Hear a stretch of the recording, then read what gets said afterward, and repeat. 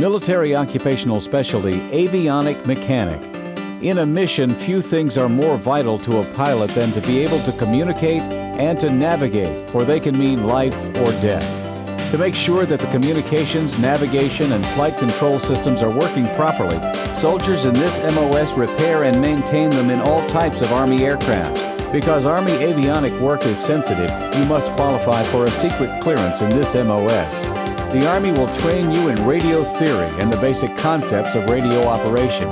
Then train you on simulators using manuals to help you identify radio malfunctions and recommend repairs.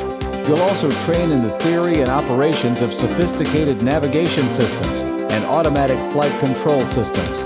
Other training will include basic electrical safety procedures, testing and maintaining equipment, stocking avionic supplies and equipment, updating of repair manuals, and the recording of maintenance and repairs in the aircraft's logbooks. You'll train as well to solve complex electronic problems, to communicate well, and to work quickly and efficiently under pressure.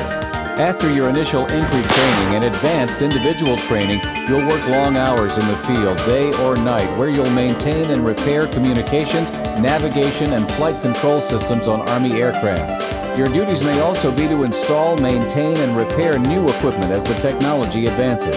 On any given day, you may be replacing wire bundles on damaged aircraft, replacing computer components in an automated flight control system, adjusting Doppler navigation equipment, or checking an aircraft's survivability equipment. Serving as a soldier in this MOS can help you transition from the military to the civilian employment sector.